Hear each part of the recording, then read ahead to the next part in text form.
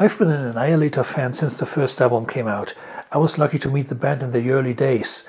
This is a picture of me with bass player Wayne Darley in 1990. And I saw many of their shows. I'd like to say only good things about the band, but as always in these rankings, I've got to start with the bottom of the list.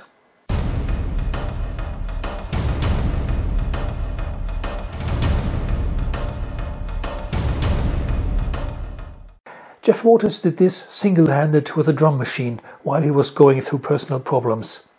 To prepare for the ranking, I listened to this record for the first time in the new millennium and wished I hadn't.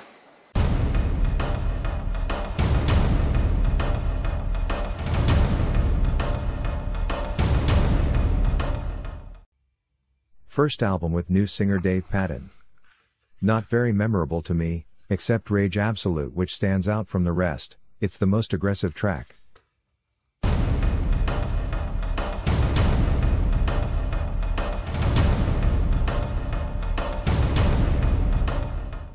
Some really sick stuff on this one, from lobotomy to cannibalism, yet hardly songs I care much about, sorry. Altering the Altar, for example, is an awkward attempt to bring in some keyboards. The Way is a rock and roll tune in tradition of Bad Child, which was much better. My favorite song is One to Kill. That's a great speedy number.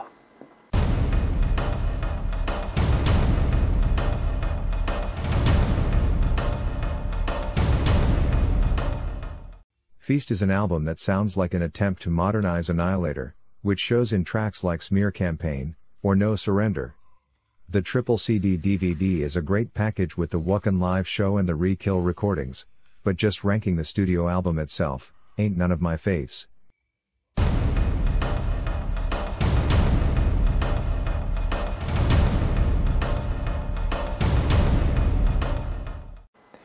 The latest album is always the most difficult one to place in a ranking.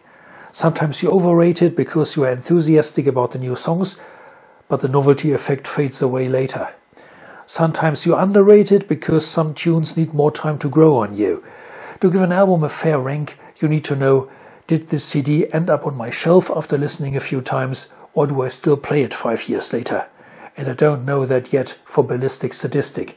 My guess is it will not become an Annihilator classic. Ask me again in 5 years, my opinion may have changed.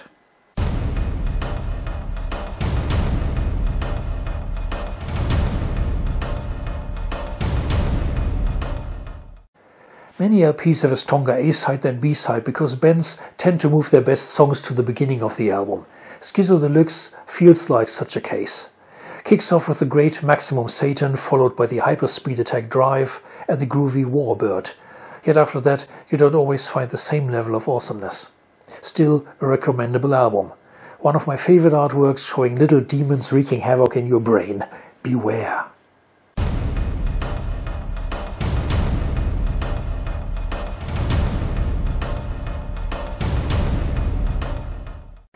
The self-titled album is a bit more Anthraxy than others, if you know what I mean.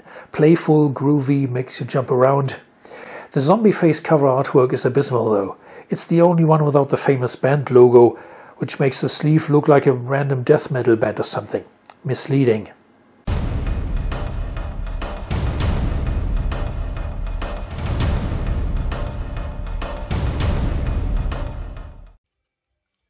Good album with no weaknesses worth mentioning.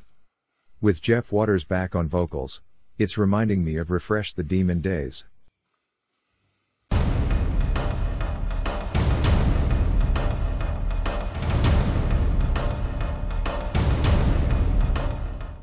Annihilator made a tongue-in-cheek tribute to metal here with Army of One, while doing more serious thrashing too in Operation Annihilation or Downright Dominate. By this time, Jeff Waters was so convinced that Dave Patton would finally be the definitive Annihilator singer that they included a bonus disc with re-recorded older songs, so Patton could sing King of the Kill or Refresh the Demon.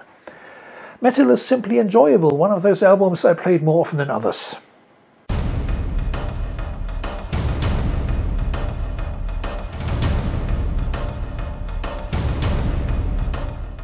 With Aaron Randall on vocals, the third album went into a softer, more melodic direction. Thrash fans usually don't like soft and melodic, that's why they are thrash fans. The early 90s, however, were the time when Metallica had a huge hit with Nothing Else Matters, or Queensryche with Silent Lucidity.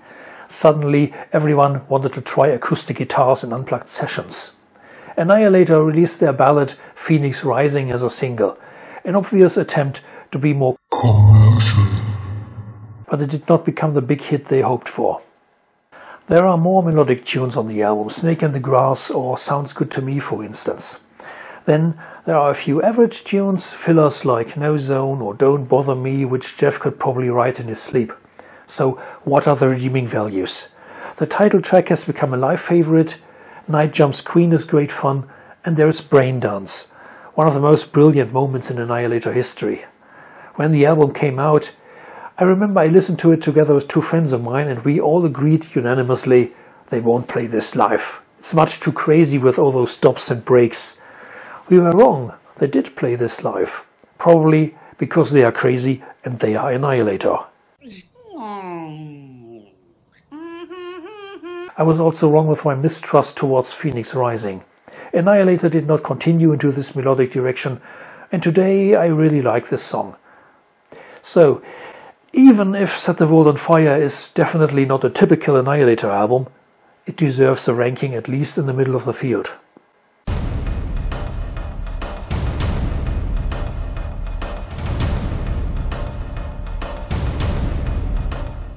Carnival Diablos, the first of two albums with ex-Overkill guitarist Joe Comeau on vocals. I knew him even before when he was in Leech Lord. The menacing Time Bomb and the rocking Shallow Grave are two of my favorite tracks I'd include on a best-of compilation anytime.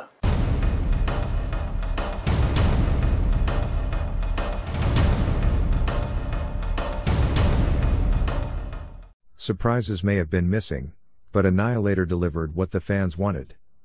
Refresh the Demon was a straight continuation from King of the Kill with many good songs like the title track, Pastor of Disaster, or Ultra Paranoia.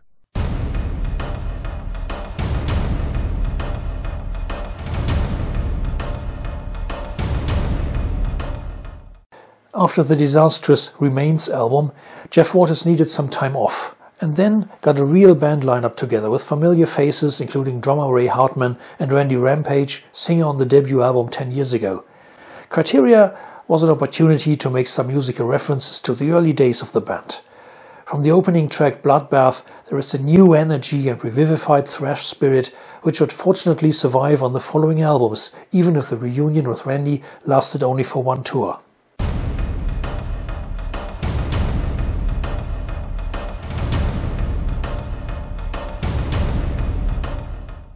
If you ask me which Annihilator album is the most brutal, this is a likely choice. Do your worst! Consider songs like Cold-Blooded or Primetime Killing, it just blows you away. My personal favorites are Striker and Firepower.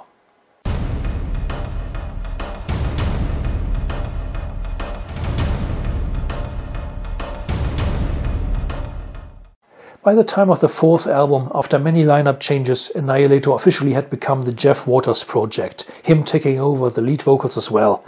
With great songs like Annihilator, Bad Child, King of the Kill, the band was back on track though. Check out some songs on my channel which were filmed live on the tour for this album. It's the best Annihilator headline show I've ever witnessed.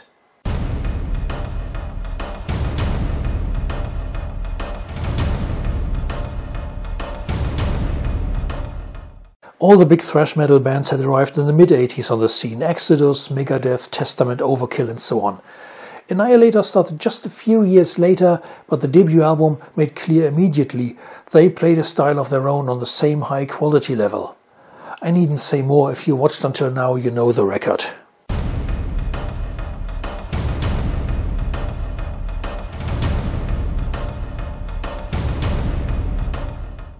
The second album remained the only one with singer Coburn Farr, ex-Omen. Never Neverland includes a catchy hit single with Stonewall, but it was not lacking brutal material like the demo classic Phantasmagoria or the aggressive I Am in Command. The title track is a scary psycho horror tune, while Craft Dinner contributes the funny bit.